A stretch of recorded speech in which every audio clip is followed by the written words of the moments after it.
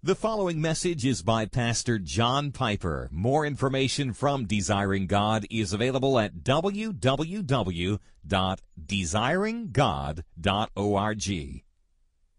The sermon text is John 1 through 14. Again, that's John 1 through 14. In the beginning was the Word, and the Word was with God, and the Word was God. He was in the beginning with God. All things were made through him, and without him was not anything made that was made. In him was life, and the life was the light of men. The light shines in the darkness, and the darkness has not overcome it. There was a man sent from God whose name was John. He came as a witness to bear witness about the light, that all might believe through him. He was not the light, but came to bear witness about the light. The true light, which enlightens everyone, was coming into the world. He was in the world, and the world was made through him, yet the world did not know him. He came to his own, and his own people did not receive him. But to all who did receive him, who believed in his name, he gave the right to become children of God, who were born not of blood, nor of the will of the flesh, nor of the will of man, but of God. And the Word became flesh and dwelt among us, and we have seen his glory, glory as of the only Son from the Father, full of grace and truth. Okay. Let's pray. These things were written that you might believe that Jesus is the Christ, the Son of God, and believing have eternal life in his name. So, Father, I pray that for this sermon and for all the sermons to follow on the Gospel of John, this purpose would be fulfilled. I'm not able to save anybody, but the Word of God is sharper than a two-edged sword. It pierces to the division of soul and spirit, bone and marrow, as it were, and lays bare the things about ourselves that we don't even know ourselves. What a discovering power the Word of God is. So come, Holy Spirit, and give this power now to your Word. I pray in Jesus' name. Amen. The Gospel of John is a portrait of Jesus Christ in his saving work and word, with a focus on the last 3 years of his life, especially his death and resurrection. Its purpose is given clearly in John 20, verses 30 and 31. You don't need to go there. I'll read it to you. Now Jesus did many other signs in the presence of the disciples, which are not written in this book, but these are written that you may believe that Jesus is the Christ, that is the Messiah, the long hoped for one, the Son of God, and that believing you may have life in his name. So the book is written clearly to help people believe, to bring about faith. However, don't make the mistake of thinking that if you're a believer already, it's not for your soul. There's a lot of people who think that sentence means this book is written to make unbelievers believers, so I'll read Romans.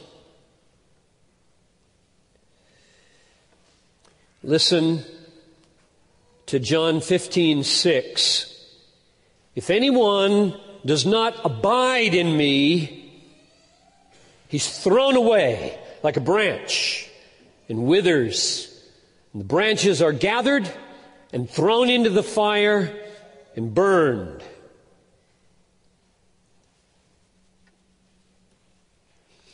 Listen to John 8:31. If you abide, remain in my word, you are truly my disciples. If you just take those two words, 15:6, 8:31, what's clear is that when John says, I'm writing these words that you might believe and have life, he means keep on believing as well as become a believer. Because if you stop believing, you were never saved. You will be picked out of that, gathered in a bundle, and thrown into the fire. Those who abide in me. That means keep on trusting me, believing me. That's what branches do in vines. They draw down life. They trust the vine to give them what they need. They don't go looking for it on Wall Street, especially now. So, do not make the mistake of thinking, oh, John, that's the simple gospel for unbelievers, and I need meat. That is a colossal mistake. You talk about meat. When he says, these things are written so that you may believe, he means, John Piper, you get up in the morning and read this book, and I'll keep you a believer. You leave me and my word and think you can make it on your own without this word, you will perish forever.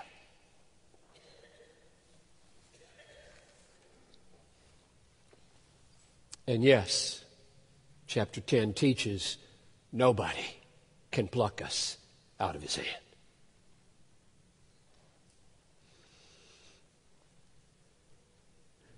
If you're his, you'll feed on his word. This portrait of Jesus is written by an eyewitness who was part of these infinitely important earthly events. 5 times in this gospel, we find these unusual words. The disciple whom Jesus loved. Very strange. Don't you love them all? 5 times. The disciple whom Jesus loved.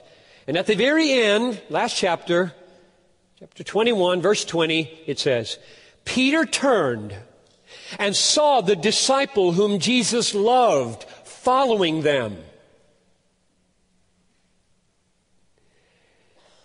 And 4 verses later it says, this is the disciple who is bearing witness about these things and who has written these things. So, the one called the disciple whom Jesus loved, the one who was leaning with his head on Jesus' shoulder at the Last Supper, wrote this gospel. This is a very close account. This is not somebody 100 years later who's trying to figure out what happened by tracing it down. He was there. And he wrote a book with his own divinely inspired witness of the events of Jesus and what they mean for you today. Now, the reason I venture the phrase divinely inspired witness is, among others, this. Jesus told John and the other apostles that he was going to do that for them. Let me read you the 2 key verses where I see that. John 14:26. He says to his disciples, the Helper, the Holy Spirit, whom the Father will send in my name, he will teach you all things and bring to your remembrance all that I have said to you. That's Jesus' way of saying, I'm going to not leave this up to you to get this right. Or here's John 16:13. When the Spirit of truth comes, He will guide you into all truth, for He will not speak on His own authority, but whatever He hears, He will speak. So those two verses say to me, at least in Jesus' intention, John and the others were meant to be authoritative, reliable spokesmen who become the foundation of the church in their writings, according to Ephesians chapter 2, verse 20. Jesus chose apostles. He saved them. He taught them. He sent them. He gave them the Holy Spirit for divine guidance, and they became, in their writings, the foundation of the church. That's why we preach the Bible and not our own ideas. That's why I feel very tethered to this book. I feel like when I'm talking and my talking begins to move away from the content of this book, I feel nervous about what I'm saying. And I make a beeline back to the book, because my authority is nothing except insofar as it accords with what's in the book. And that's why you must measure it that way.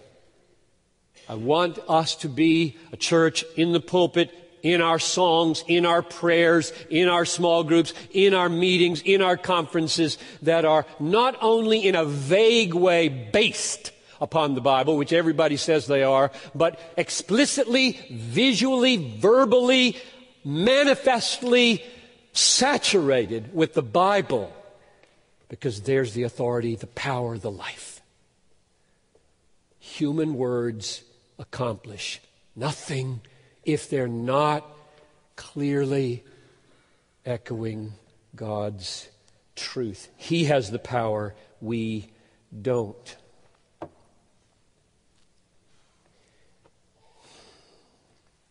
It's the inspired Word of God. John is the book. Now, that phrase, Word of God, takes us now to our text. So I hope you will wear out your Bible by opening to John chapter 1. And we're only going to look at verses 1 through 3 in this message. So we won't go at this pace probably through the whole book. At least I don't think I could live that long. But there are portions of it which must, especially at the beginning here. I think the pace will quicken lest we become repetitive, because this is a very repetitive book. It's like a bee buzzing around a flower. And there's only one flower, and he sees it here, he sees it here, he sees it here, he sees it here. So we can unpack it densely at the beginning, then later we will probably be able to move more quickly. Let's read these 3 verses. In the beginning was the Word, and the Word was with God, and the Word was God. He was in the beginning with God. All things were made through Him, and without Him was not anything made that was made. Let's focus first on the term Word. In the beginning was the Word. Of all the things that could be said about the Word, here's the most important. I say it without fear of contradiction. The most important thing you must know about the Word is given in verse 14. And the Word became flesh. That is the most important thing that you can know about this Word. There are other supremely important things, but if you miss this one, you'll miss John's angle on it. The Word became flesh and dwelt among us, and we have seen His glory, glory as of the only Son from the Father. The Word is the Son, full of grace and truth. So the Word refers to Jesus Christ, the incarnate Son of God, the fleshed, human nature Son of God. Now, John knows what he's about to do. He's lived a long time thinking about what was so hard for him to grasp during the life of Jesus. And he's lived a long time, and now he's going to write this story. He knows Jesus was a man. He leaned his head on his shoulder. And he's going to tell us story after story of what he did as a man on the earth. He knows where he's going, his life, his work. He saw him, he heard him, he touched him. That's what he says in his first epistle. We touched him. He stresses it with his hands. Flesh and blood, not a ghost. Not an apparition, like shows up, appears and vanishes. He ate, he drank, he got tired. He was sitting on the well in chapter 4, tired and hungry. And John knew him very closely. Jesus' mother lived with John from the day Jesus died till the day John died. That was till the day Mary died, probably. She probably died first. We don't know. Just think of it. He could ask her anything. He knew him so well. He knows where he's going. He's going to tell this story about this man. So what he's doing in verses 1 to 3 is not as though he's beginning here. We're beginning here. He's not beginning here. He didn't get that for 3 years. He's beginning here where he wants us to begin.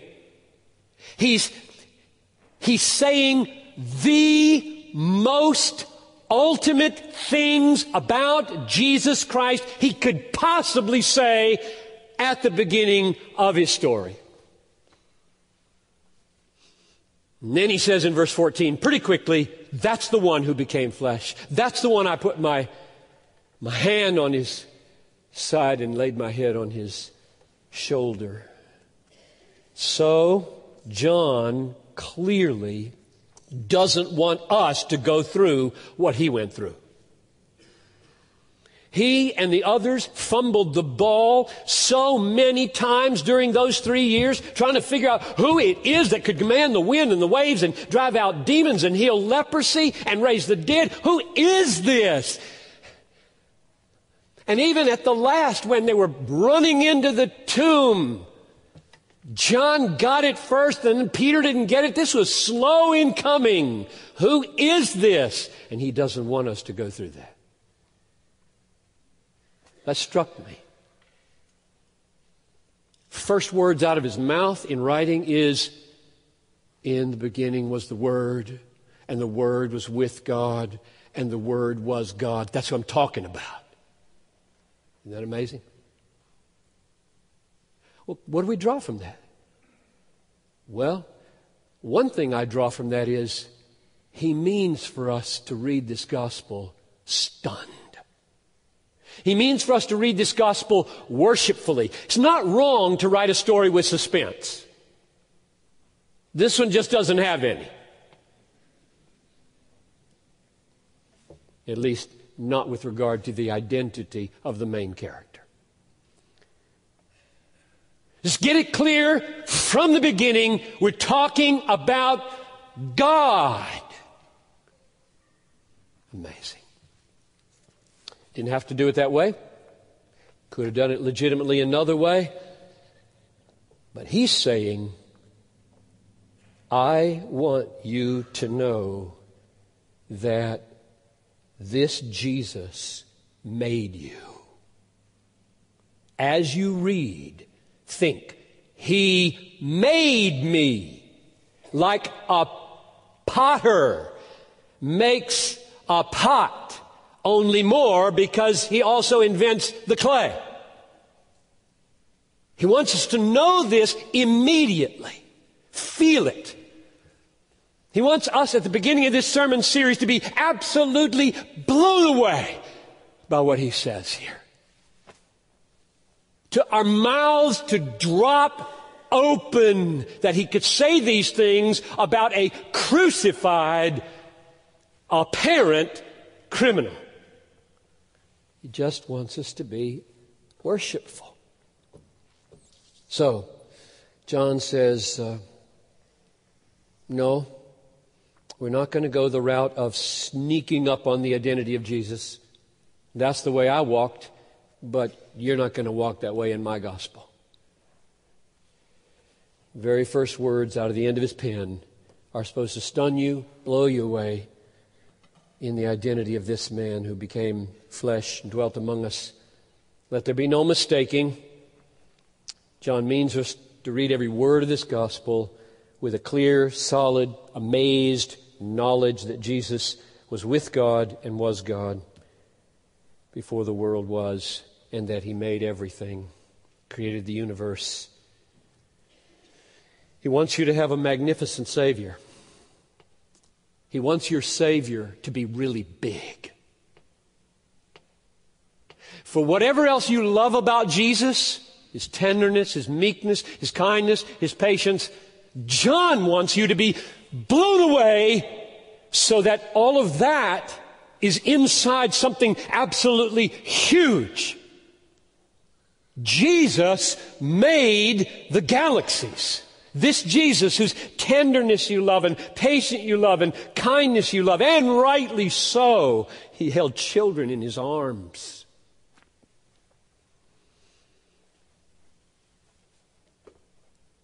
Made the world. Was God. But we should ask, why did he choose to call him the Word? I said the most important thing you can know about the Word is that it became flesh. He became flesh. But I'm still asking, could he used another word? Could he used another name? Truth. In the beginning was the truth. In the beginning was the light. In the beginning was the way. In the beginning was the life. Could have said any of those. Why Word? My answer is this. You test it, because I won't appeal to anything you can't see. John calls Jesus the Word because he had come to see the words of Jesus, that is the things that came out of his mouth, the words of Jesus as the truth of God, and the person of Jesus as the truth of God in such a unified way that Jesus himself, in his coming and working and teaching and dying and rising, was the final decisive message from God. Word from God. He listened to him teach, and he saw him work, and his person and his word were so unified that that totality was word, was message from God. Or let me put it another way. What God had to say to us at the fullness of time, what God had to say to the world, was not only or mainly what Jesus said.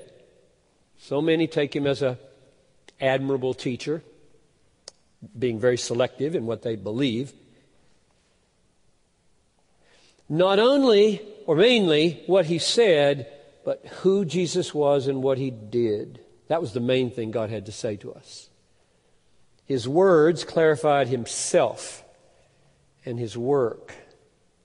But his self and his work were the main truth that God was revealing. Jesus said, I'll give you a few quotes. Jesus said, I am the truth. John 14:6. He said, I came to witness to the truth. So he was the truth and he witnessed to the truth. That's what John was seeing. He was truth, he witnessed to the truth, word over here, and a kind of word, witness in his life over here, and John just saw all of that coming together as one great message, word from God. Or, he said, if you abide in my word, You're truly my disciples. And he said, abide in me. John listens to this. Abide in my word, abide in me, abide in my word, abide in me. What does it mean to abide in his word? In his word, you're in him, you're in him, you're in his word. And he saw them coming together. Here's another one. He said, the works that I do bear witness to me. In other words, his working was his witness.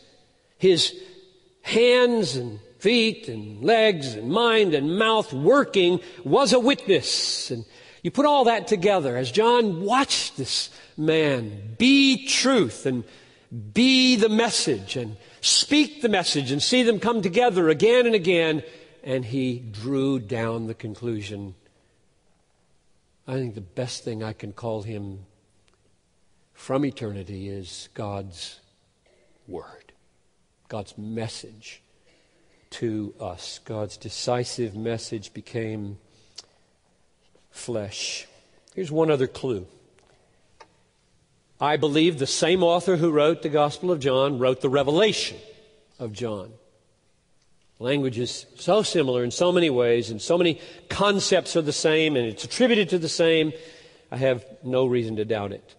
Revelation 19:13, he describes the second coming like this, Jesus at the second coming. He is clothed in a robe dipped in blood, and the name by which he is called is the Word of God. Now, 4 verses later, he says, and from his mouth comes a sharp sword. We all know what that is. By this sword he will rule the nations. The sword is the Word of God. So he is the Word of God, and he's ruling by the Word of God. And so John saw these coming together from beginning to end, that his speaking and his being were so unified in God's intention for him that he called him in Revelation 19 and in John 1, the Word of God.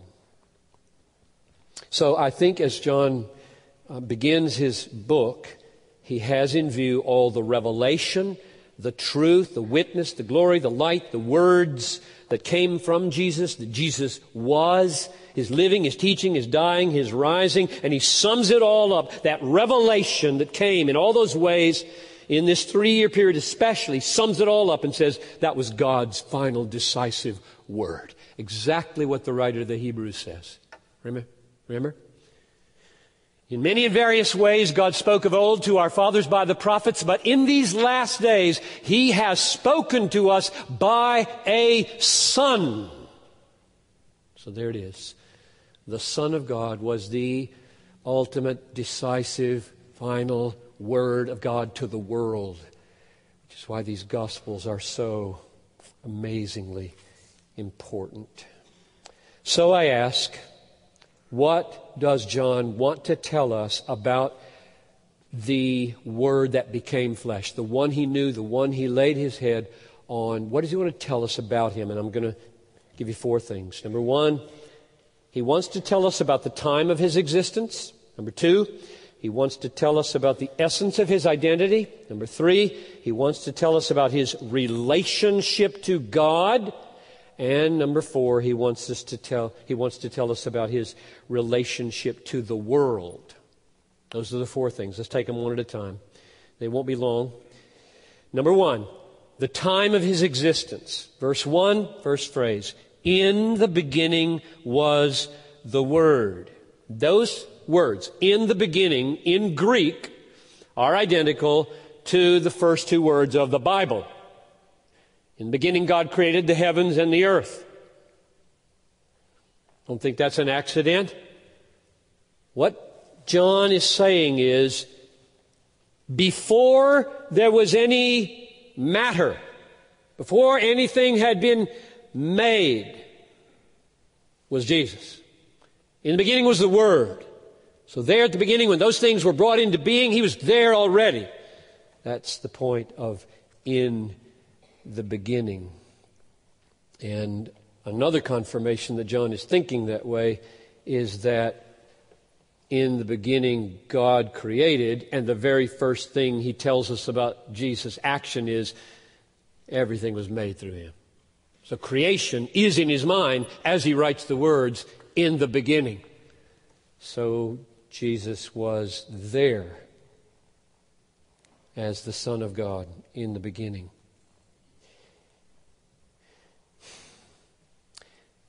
Let me say it in an Einsteinian way, and then I'll give you the biblical phrase for Einstein's theory of relativity. Jesus was there not only before matter, he was there before time. Because the 20th century brought the discovery that matter and time are coextensive. No matter, no time. Kind of a controversial thing biblically sometimes. Listen to the great doxology. Now, I don't think the biblical writers knew the theory of relativity. They just knew truth. Jude 1:25 goes like this. To the only God, our Savior, through Jesus Christ our Lord, be glory and majesty, dominion and authority before all time, now and forever. So he's lifting up his doxological praise of Jesus Christ, and he says, before all time, now in these times of the ages, and forever, glory be to him. Or take 2 Timothy 1:9. God gave us grace in Christ Jesus before the times of the ages. So when he says, in the beginning was the Word, the connection with Genesis 1, the wider references to being before time is meant to communicate before anything else was, he was. So get the time right. He did not come into being. He just was. More on that in a minute. Number 2, the essence of his identity. Verse 1, I'm going to skip a phrase and come back to it, just because I want to link it together with the relationship with the world. Verse 1 at the end, the Word was God. One of the marks of this gospel is that the weightiest doctrines and the simplest language go together. I don't think that statement could be made grammatically simpler than it is, or more weighty than it is. I don't know how to make it more weighty. I don't know how to make it more simple. Sometimes we say John is simple. Well, that's grammatically absolutely true. It's the simplest Greek and English in the Bible. And this book would vie for first place in weight of matter. The two go together. That's one of the unique things about this gospel. You can't make this simpler. You can't make it weightier. What he means is he wants Bethlehem loud and clear with all other true Christian churches to worship Jesus Christ as God. And fear no blasphemy, no idolatry. He wants us to fall down with Thomas, full of doubt. And Jesus says, you're doubting? He was so patient. Put your hand here, put your hand here. And Thomas won't touch him. He's on his face, my Lord and my God. That's the way he wants us to be week after week in this gospel. On our face, my Lord and my God. That's who became flesh. He doesn't want us to be like the Jewish leaders in chapter 10. They said, verse 33, it's not for a good work that we are going to stone you, but for blasphemy. Because you, being a man, make yourself God. Of course we're going to stone you. So John, not wanting us to be deceived, puts first the Word was God. Don't join them. It's just pulling blasphemy out of our lives as a charge that when we bow down before Jesus Christ and worship Him as God, we're not blaspheming.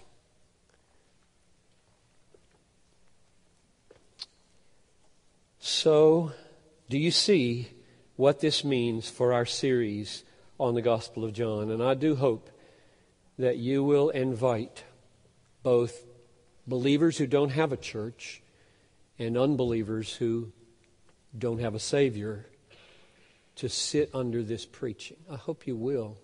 For this reason, the implications of what I've just said is, as we focus week after week on Jesus as He appears in the Gospel, we are meeting God.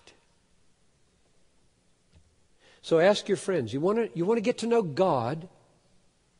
Well, yeah, if I could. I mean, if there were a way. Well, the Gospel of John says at the beginning that the Word was God.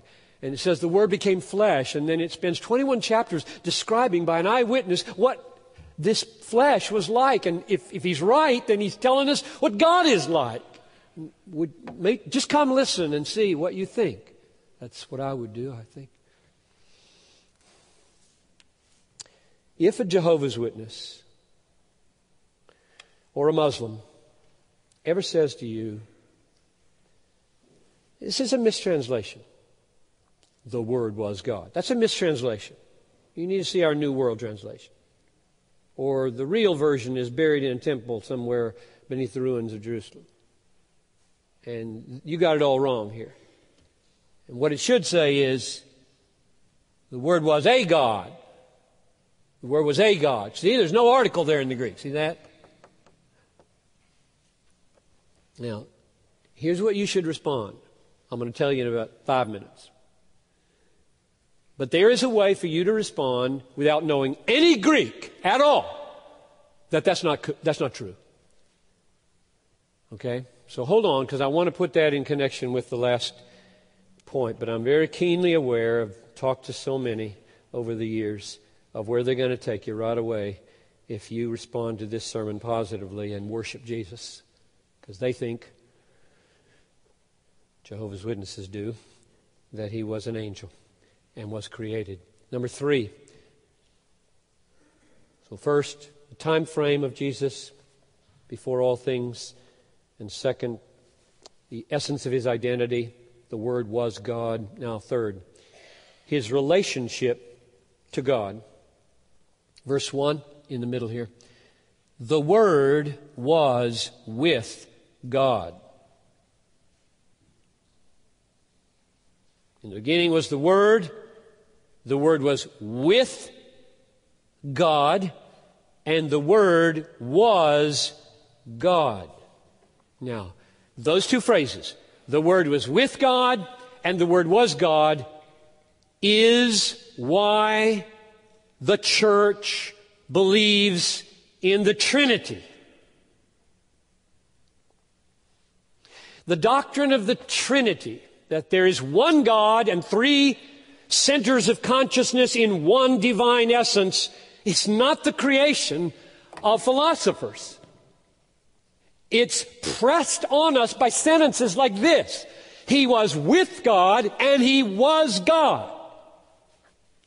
Well, how can you be Him and be with Him?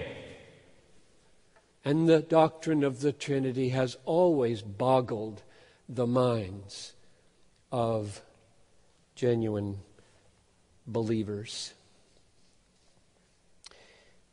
He was with God. He had a relationship to God. He's the perfect image of God, reflecting all that God is and standing forth as a person who is full of deity, Paul says in a distinct person. One divine essence. So far, we've seen two persons. God, the Word with God, who is God. Not easy. Just clear. Just clear. True. Paul said, when I was a child, I spoke like a child, I thought like a child, I reasoned like a child. But when I became a man, I put away childish things. Becoming a man means going to heaven in that text. It means Christ coming back or going to heaven. Now we see in a mirror dimly, then face to face. Now we know in part, then we will know even as we are fully known. Paul was so aware that he was saying things that were fragmentary and would not totally finish the picture. Just true things. Infinitely important true things. One day we will get more light on how you can be one God and be three persons. Father, Son, and the Holy Spirit will show up later.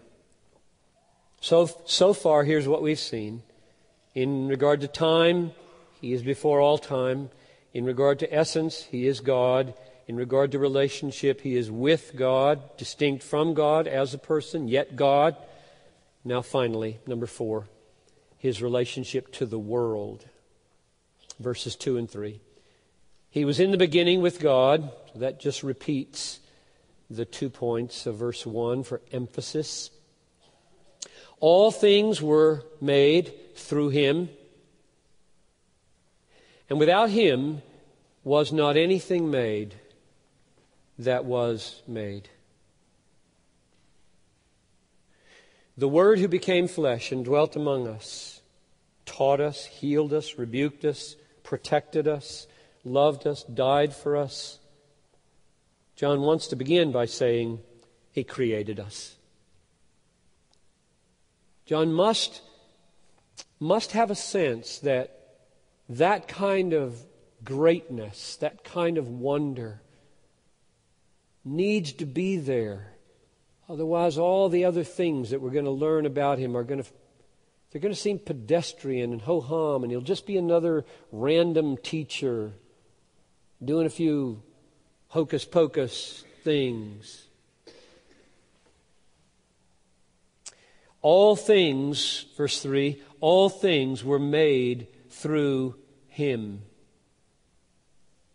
Now don't lose the point of verse 1 that the Word was God. When you hear all things were made through Him, yes, it's right to say He was God's agent. Through Him. When God says, by His Word, let there be, that Word is Jesus. By the Word, He brought the universe into being. But if you push that too hard, you're going to forget the Word is God. Not just an agent of God. So hold it all together. Don't leave what you got in verse 1 when you get to verse 3.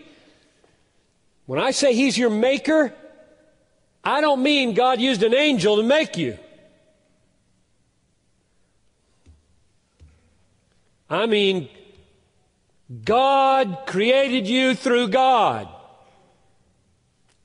And they are so mysteriously one as to leave us simply saying, Jesus made us, and the Father made us, and there was a relationship of agency involved, because by the Word He brought us into being.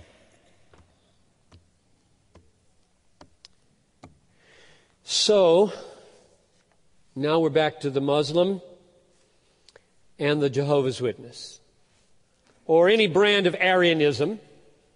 4th century, first really big heresy, Arianism, because Arius said, there was when the Word was not. Meaning, he came into being. He was a creature. Athanasius, against the world, was banished 5 times from his homeland, defending against Arius. Almost the whole world went Arian, except for Athanasius standing. It was amazing. We have much to be thankful for in church history and to be sorry for. So, if a Muslim or a Jehovah's Witness, both of whom are Arians, say, you got this translation wrong. It really shouldn't say the Word was God. It should say the Word was, godlike or a God, and a great prophet, a great angel, and then God used him for great things. You can know that's not true just because of verse 3. You can show them this. It says in verse 3, first, all things were made through him. Now you might think that's enough right there. That's enough. He's not a creature. He created creatures. Isn't that enough? All things were made through him. But they will surely say, well, not really, because when it says all things were made through him, of course, the one who made all things is excluded from the all things and is himself then made. And you might say, just on the basis of that, well, it's not obvious to me that he's excluded from, that he's not the one who makes creatures rather than being in the all things made. Because it doesn't look like he's in the all things made. He made all things. If it were just left at that, you'd have an argument and you'd go on and on. He didn't leave it at that. He went on to say this, and without him was not anything made that was made. Why did he do that? Why did God inspire him to repeat himself and then add, without him, nothing was made in the made category? If he's in the made category, he had to make himself. If you don't exist, you can't bring yourself into being. I don't think you need to know any Greek. You don't need to go to Thomas, though that might help. Hebrews 1 might help. Romans 9 might help. Colossians 2 might help. The deity of Jesus Christ, the godness of Jesus is pervasive in the New Testament, but all you need to do is push with all your might on verse 3 and say, I think the way verse 3 is constructed, without him was not anything made that was made. Everything in the made category, angels, whatever, he made it. So he can't be in that category. End of argument. See you later. One little thing you might try with Jehovah's Witnesses at the door, because I don't think we should play games. I think we should care about their souls. I don't think they're believers. I don't think they're Christian. So my tactic now, I've done this for years. They ring the doorbell, they have their magazine, whatever, and I say, I think I understand where you're coming from. I've talked to Jehovah's Witnesses a lot. I'm a Christian who believes deeply that Jesus Christ is not a mere angel and that he is very God, a very God. I know you don't believe that, so I don't want to get into a discussion, but I would like to pray for you And if you would just bow with me, let's ask Jesus to come and show us who's right here. I have never had one of them let me do that. Never.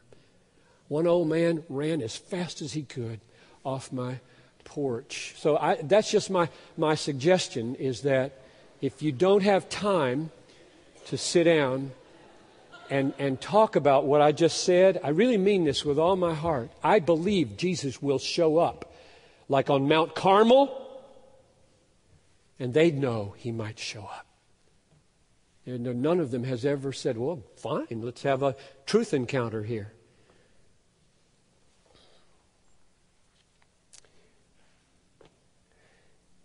Christ was not made.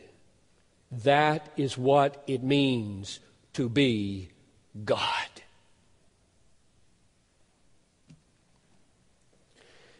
May the Lord, in this series, help us to worship Christ. If you're here tonight or today at the South Campus or the North Campus, and you don't bow the knee to Jesus as your Lord and your God, may the Lord open your eyes as you read this gospel and He testifies through His Word about His reality. May you yield and have eternal life. Let's pray. Father in heaven, I plead for those of us who are believers that we would grow in our treasuring of Christ and our trusting of Christ. And I pray that unbelievers who come and who are in these services today would find themselves struck and drawn by King Jesus. In the beginning was the Word, and the Word was with God, and the Word was God. He was in the beginning with God. All things were made through Him, and without Him was not anything made that was made. We worship You, Lord Jesus. Amen.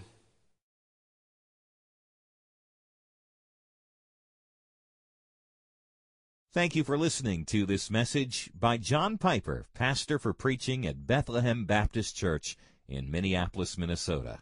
Feel free to make copies of this message to give to others, but please do not charge for those copies or alter the content in any way without permission. We invite you to visit Desiring God online at www.desiringgod.org. There you'll find hundreds of sermons, articles, radio broadcasts, and much more, all available to you at no charge. Our online store carries all of Pastor John's books, audio, and video resources. You can also stay up to date on what's new at Desiring God. Again, our website is www.desiringgod.org. Or call us toll-free at 1-888-346-4700. Our mailing address is Desiring God, 2601 East Franklin Avenue, Minneapolis, Minnesota, 55406. Desiring God exists to help you make God your treasure, because God is most glorified in us when we are most satisfied in Him.